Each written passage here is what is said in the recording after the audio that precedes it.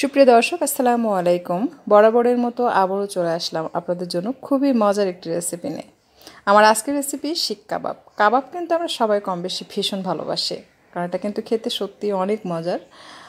আসছে কোরবানি ঈদ, আপনারা চাইলে ঈদে এটা ট্রাই করতে পারেন। ঘরে থাকা মশলা দিয়ে খুব সহজেই আপনারা তৈরি করে নিতে পারবেন। টিপস অ্যান্ড ট্রিক্স সহ রেসিপিটি শেয়ার করব। আশা করছি আজকের রেসিপিটি আপনাদের কাজে আসবে এবং ভীষণ ভালো লাগবে। ট্রাই করে দেখতে পারেন, দেখবেন পরিবারের সবাই এটা খুবই পছন্দ করবে। রেসিপি ভালো লাগলে লাইক, কমেন্ট এবং ভিডিওটি বেশি বেশি শেয়ার করবেন। আর আপনারা এখনও যারা আমার চ্যানেলটি সাবস্ক্রাইব করেননি, আপনাদের কাছে অনুরোধ রইল চ্যানেলটি সাবস্ক্রাইব করার জন্য। চলুন তাহলে দেখে নেওয়া যাক এটা তৈরি করতে আমাদের কী কী উপকরণ লাগবে। এর জন্য আমি এখানে নিয়েছি কাঁচা পেঁপে, দেখতে পাচ্ছেন স্কিন সহ নিয়েছে। স্কিন সহ কাঁচা পেঁপে বাটা দিতে হবে, এতে করে মাংসটা সফট হবে। পেঁয়াজ নিয়েছি মাঝারি সাইজের 3টি, শুকনো মরিচ নিয়েছি 4টি। এই শুকনো মরিচটা ঝাল কম, তাই আমি 4টি নিয়েছি। আর শুকনো মরিচ কিন্তু অবশ্যই ভেজে নিতে হবে। যদি ঝাল বেশি হয় সেক্ষেত্রে শুকনো মরিচ আপনারা অবশ্যই কম নেবেন। তো কে কেমন ঝাল খেতে পছন্দ করেন সেটা বুঝে অ্যাড করবেন। আদা নিয়েছি 1 ইঞ্চি পরিমাণ, আর ইন্ডিয়ান রসুনের কোয়া নিয়েছি 4 কোয়া।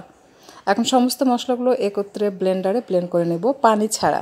পানি সহ বাটবেন না, এতে করে মশলাটা লিকুইড হবে এবং মাংসে যখন মাখাবেন তখন মাংস থেকে পানি ছেড়ে দিবে। আপনারা চাইলে শিলপাটাতেও বেটে নিতে পারেন। তো এইভাবে বেটে নেবেন, সব কিছু মিহি করে বেটে নিতে হবে। সেই সঙ্গে লাগবে গরম মশলা। এখানে নিয়েছি 4টি সাদা এলাচ, 1টি কালো এলাচ, 1 টুকরা দালচিনি, 1টি তেজপাতা, হাফ জয়ত্রীর ফুল নিয়েছি, আর জয়ফলের 4 ভাগের 1 ভাগ অংশ নিয়েছি। জিরা হাফ চা চামচ, সাদা গোলমরিচ হাফ চা চামচ, আর নিয়েছি ধনিয়া হাফ চা চামচ। এখন সমস্ত মশলাগুলো চুলায় দিয়ে হালকা আঁচে টেলে জাস্ট কিছুক্ষণ টেলে নেবেন, তারপর চুলায় রেখে দিবেন। যখন মচমচে হবে তখন গুঁড়া করবেন। খেয়াল রাখবেন মশলার কালারগুলো যেন চেঞ্জ হয়ে না যায়, তাহলে কিন্তু মশলার ফ্লেভারটা চেঞ্জ হয়ে যাবে। তো গুঁড়া করার পর অবশ্যই চেলে নেবেন। আমি শিলপাটায় এটা গুঁড়া করে তারপর চেলে নিয়েছি। সম্পূর্ণ মশলা মাংসে অ্যাড করতে হবে এই গরম মশলা গুঁড়াটা। আর লাগবে গরুর মাংস। এর জন্য আমি এখানে নিয়েছি গরুর মাংস হাফ কেজি। সলিড মাংস নেবেন, হাড় চর্বি ছাড়া। একটু লম্বা করে পাতলা করে কেটে নিতে হবে। সম্ভব হলে এটাকে হ্যামার দিয়ে থেতো করে নেবেন, এতে করে আপনার মাংসটা বেশি সফট হবে। আসলে মাংস যত সফট হবে আপনার খেতে ততই ভালো লাগবে। দিয়ে দিচ্ছি সেই পেস্ট করে রাখা মশলা, সম্পূর্ণটাই আমি এখানে অ্যাড করে দিলাম। আর দিয়ে দিচ্ছি গরম মশলা গুঁড়া, সম্পূর্ণটাই দিয়ে দিচ্ছি। আর দিয়ে দিচ্ছি আপনার ভাজা জিরার গুঁড়া 1 চা চামচ। দিয়ে দিচ্ছি কাবাব মশলা, এটা 1 চা চামচ, সরি হাফ চা চামচ না, ভাজা জিরার গুঁড়ো 1 চা চামচ দিলাম, কাবাব মশলার গুঁড়োও দিলাম 1 চা চামচ। আর দিলাম স্বাদ মতো লবণ এবং 2 টেবিল চামচ দিলাম টক দই। আর বেশি কিছু অ্যাড করার প্রয়োজন নেই। এখন সমস্ত মশলা দিয়ে এগুলো খুব ভালোভাবে মিক্স করে নিতে হবে। লবণটা আমি 1 চামচ দিয়েছি, অর্থাৎ হাফ চামচ মাংসের জন্য 1 চা চামচ লবণ দিলে পারফেক্ট হয়। তবুও আপনারা একটু চেক করে নেবেন।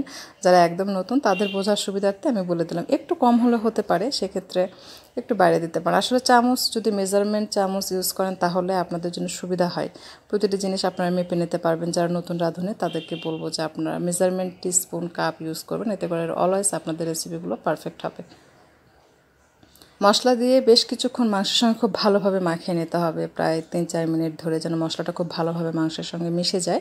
এরপর দিয়ে দিচ্ছি সরিষার তেল। সরিষার তেল দিয়ে আবারও এটাকে 2-1 মিনিট খুব ভালোভাবে মাখিয়ে নেব। এরপর এটাকে ম্যারিনেট করে রেখে দিব রুম টেম্পারেচারে 2.5 ঘন্টা থেকে 3 ঘন্টার জন্য। তো আপনারা চাইলে এটা 2.5 ঘন্টা বা 3 ঘন্টা পরে ফ্রাই করে নিতে পারেন, তবে সবচেয়ে বেশি ভালো হয় যদি এটাকে ওভারনাইট আপনারা ফ্রিজে রেখে দেন ম্যারিনেট করে, এতে করে মাংসটা খুব ভালোভাবে হয়, যেটা আপনারা ভাজার পর দেখবেন একদম সফট হবে এবং খুলে আসবে। তাই আমি এটাকে ম্যারিনেট করে রেখে দিব রুম টেম্পারেচারে 2.5 ঘন্টার মতো। তারপর আমি এটাকে ওভারনাইটের জন্য ফ্রিজে রেখে দেবো। যেহেতু আমি মাংসটা থেতো করে নিই তাই একটু বেশি সময় দিতে হবে। তবে মাংসটা যদি হ্যামার দিয়ে থেতো করেন 2.5 ঘন্টা ম্যারিনেট করার পরই সঙ্গে সঙ্গে আপনারা এটা ফ্রাই করে পরিবেশন করতে পারবেন।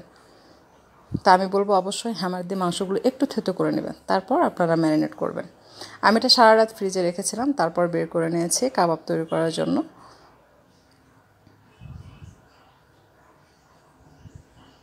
সারা রাত ম্যারিনেট করে রাখলে কি হয়, খুব দ্রুত কিন্তু আপনার মাংসটা সেদ্ধ হয়ে যায়, আর মাংসগুলো বেশ খুলে আসে, খেতেও কিন্তু অনেক ভালো লাগে। কারণ মাংসটা যত সফট হবে, হাত দিয়ে চাপ দিতেই খুলে আসবে, ওইটা খেতে বেশি ভালো লাগে। আমি আবার একবার মশলাগুলো মাখিয়ে তারপর কাঠিতে গেঁথে নিয়েছি। আমি একটা আপনাদেরকে গেঁথে দেখাচ্ছি। তো এভাবে মাংসটাকে একটু ঘুরিয়ে তারপর জাস্ট গেঁথে নিতে হবে আর কি। এমনভাবে গেঁথে নেবেন যেন এপিট ওপিট বেশি কোনো অংশ যেন ঝুলে না থাকে, একটু প্যাঁচ দিয়ে বা করে জাস্ট এভাবে গেঁথে নিতে হবে। এটার আলাদা স্পেশাল কোনো নিয়ম আছে সেরকম না, যেভাবে গেঁথে নিলে আপনাদের জন্য সুবিধা হবে বা যেভাবে দেখতে ভালো দেখা যাবে সেভাবেই গেঁথে নেবেন। এটা কিন্তু বাঁশের কাঠি, এটাকে যে ফ্রিজে ঠান্ডা পানিতে ভিজিয়ে রাখতে হবে এমন কোনো কথা নেই, যেহেতু আমরা এটা তাওয়ায় ফ্রাই করব, সো এই কাঠিটা পুড়ে যাবে না। যেহেতু আমরা এটা কয়লার আগুনে শিক কাবাবের মতো ঝলসাচ্ছি না, আমরা তাওয়ায় তৈরি করব, তাই পুড়ে যাবে না। যদি আপনারা কয়লার আগুনে ঝলসাতে চান বা এটা শিক কাবাব তৈরি করতে চান, সেক্ষেত্রে অবশ্যই কাঠিটা কিন্তু আপনার লোহার হতে হবে, মানে শিক হতে হবে, যেটা লোহার শিক পাওয়া যায় সেটা দিয়ে তৈরি করতে হবে। সেক্ষেত্রে যদি কাঠি দিয়ে করেন তখন কিন্তু কাঠি পুড়ে মাংসগুলো কয়লার উপরে পড়ে যাবে। তো সবগুলোই আমি গেঁথে নিয়েছি, দেখতে পাচ্ছেন। এখন ফ্রাই করব। ফ্রাই করার জন্য ফ্রাই প্যানে নিয়ে নিচ্ছি সয়াবিন তেল। এরপর তেল পুরো প্যানে সমানভাবে ছড়িয়ে দিতে হবে। প্রথমে চুলার আঁচটা হাই ফ্লেমে রেখে তাওয়াটাকে খুব ভালোভাবে গরম করে নেব। এরপর একটা একটা করে কাঠি দিব, দেওয়ার পর মিনিট খানেকের মতো হাই ফ্লেমে রেখে তারপর চুলার আঁচটা একটু কমিয়ে দিব। এতে করে কি হবে, খুব দ্রুত আপনার মাংস দেয়া মাত্র নিচের অংশটা ব্ল্যাক স্পট পড়বে এবং একটা স্মোকি ফ্লেভার ইফেক্ট হয়, যেটার জন্য ভালো লাগে। আর এই যে বাটিতে যে মশলাগুলো আছে, খুব বেশি মশলা নিয়ে দেখতে পাচ্ছেন, অল্প একটু মশলা লেগে আছে, সেগুলো আমি হাত দিয়ে নিয়ে নিচ্ছি, মাংসের উপরে দিয়ে দিব। আর যদি ওই যে বললাম পানি সহ যদি আপনারা মশলাটা বাটেন সেক্ষেত্রে জুসি হয়, মশলাগুলো অনেক বেশি থেকে যায় বাটিতে। তবে পানি ছাড়া মশলা বাটলে এভাবে দেখবেন মাংসের সঙ্গে সব মশলাগুলো গায়ে গায়ে লেগে যাবে। এরপর ঢাকনা দিয়ে একটু ঢেকে দিচ্ছে যেন মাংসটা ভালোভাবে সেদ্ধ হয়।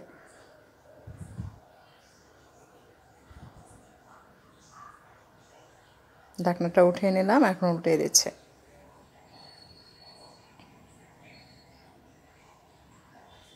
মিডিয়াম আছে, এটাকে কিছুক্ষণ পর পর উল্টিয়ে পাল্টিয়ে এরকম ব্ল্যাক স্পট বা ব্রাউন স্পট আসা পর্যন্ত এটাকে ভেজে নিতে হবে, যেন চারপাশে খুব সুন্দরভাবে এরকম ব্রাউন স্পট পড়ে, একটু পোড়া পোড়ার মতো স্পট পড়ে আর কি। তো কাবাবটা আসলে স্মোকি ফ্লেভার ছাড়া কিন্তু ভালো লাগে না। যদি কয়লার ফ্লেভার না দেন তাহলে কিন্তু আপনার কাবাবের যে আসল টেস্ট সেটা কিন্তু পাওয়া যায় না। তাই আমি বলবো এই কাবাব তৈরি করলে অবশ্যই কয়লা সংগ্রহ করবেন, সেই কয়লা দিয়ে স্মোকি ফ্লেভার দিবেন, তাহলে আসলে আসল যে কাবাবের টেস্ট সেটা কিন্তু পাবেন। তবে যারা একেবারে কয়লাটা সংগ্রহ করতে পারবেন না তারা চাইলে কয়লার স্মোকি ফ্লেভার ছাড়াও এভাবেও কাবাব তৈরি করে খেতে পারবেন, সেটাও ভালো লাগে। বাট কয়লা দিয়ে স্মোকি ফ্লেভার দিলে সেটা এক অন্যরকম মজার, মানে বাইরে আমরা যেভাবে এরকম খাই আর কি, ঠিক সেরকম ফ্লেভার পাওয়া যায়। তো আমার এটা হয়ে গেছে, দেখতে পাচ্ছেন চারপাশে থেকে খুব সুন্দর একটা কালার চলে এসছে। আমি এই পর্যায়ে চুলাটা বন্ধ করে দিয়ে এটা নামিয়ে নিচ্ছে। এখন দিব স্মোকি ফ্লেভার, এর জন্য কয়লা আমি চুলায় দিয়ে ধরিয়ে দিলাম। কয়লা যখন লাল হয়ে জ্বলে উঠবে তখন চুলাটা বন্ধ করে দিয়ে কয়লাগুলো একটু ফয়েল পেপার বা স্টিলের বাটিতে নিয়ে নিতে হবে। এরপর একটু ফু দিবেন যেন কয়লাটা খুব ভালোভাবে জ্বলে ওঠে। তারপর একটু সয়াবিন তেল দিলেই কিন্তু সুন্দর স্মোকি ফ্লেভার এটার সঙ্গে অ্যাড হয়ে যাবে। তো আমি এখানে রেখে দিচ্ছি বাটিটা। এরপর একটু ফু দিয়ে কয়লাগুলোকে জ্বালিয়ে নিয়েছি, এখন দিয়ে দিচ্ছি সয়াবিন তেল। তেল দেওয়া মাত্র দেখবেন এরকম ধোঁয়া উঠবে। এরপর সাথে সাথে ঢাকনা দিয়ে ঢেকে দিবেন। ঢাকনার ছিদ্র থাকলে সেটাও বন্ধ করে দিবেন যেন ধোঁয়াটা বের হয়ে যেতে না পারে। এই অবস্থায় 1 মিনিটের মতো রেখে দিলে দেখবেন এই ধোঁয়াটা কাবাবের সঙ্গে খুব সুন্দরভাবে সেট হবে এবং কয়লার যে ফ্লেভার সেটা কাবাবে পাওয়া যাবে, মানে কাবাবের যে ফ্লেভার সেটা আসবে আসলে এই কয়লার যে স্মোকি ফ্লেভার সেটা থেকেই। কারণ কাবাব সাধারণত কয়লার উপরেই ঝলসানো হয়, যেটার জন্য কিন্তু কাবাব খেতে খুবই ভালো লাগে। যেহেতু বাসায় তৈরি সেজন্য এভাবে আপনারা অবশ্যই ইফেক্টটা দিবেন কয়লার যে স্মোকি ফ্লেভার, এতে করে আপনার কাবাবটা খেতে অনেক ভালো লাগবে। তো কাবাব আমি পরিবেশন করছি নানের সঙ্গে আর কিছু সালাদ। আমি গাজর, পেঁয়াজ এবং ধনিয়ার পাতা সালাদের সঙ্গে এটা পরিবেশন করেছি। খেতে খুবই মজার, ট্রাই করে দেখবেন, ভীষণ ভালো লাগবে। দেখবেন পরিবারের সবাই এটা ভীষণ পছন্দ করবে।